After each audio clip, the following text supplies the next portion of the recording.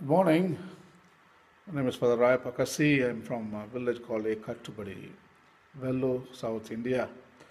Today, I want to read an important text from Bhagavad Gita. I am fascinated by this text and I love this text.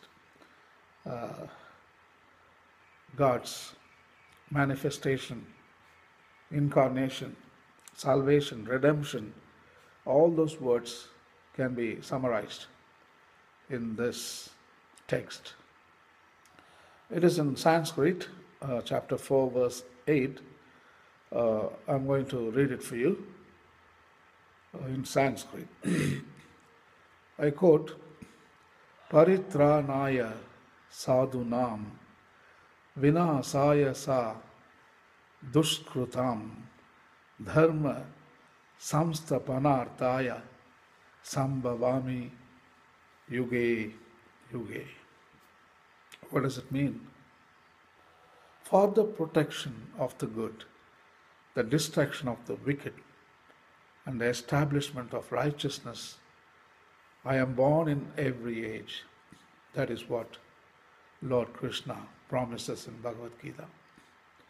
The good is valued by gods. The wicked are always punished.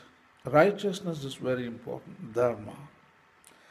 If humans don't achieve establishing dharma, God will take incarnation and He makes sure that dharma prevails in the whole of universe.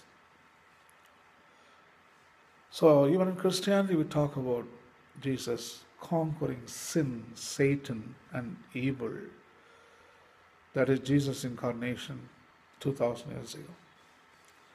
But in Hinduism, it has been celebrated millions of years, the Avatara.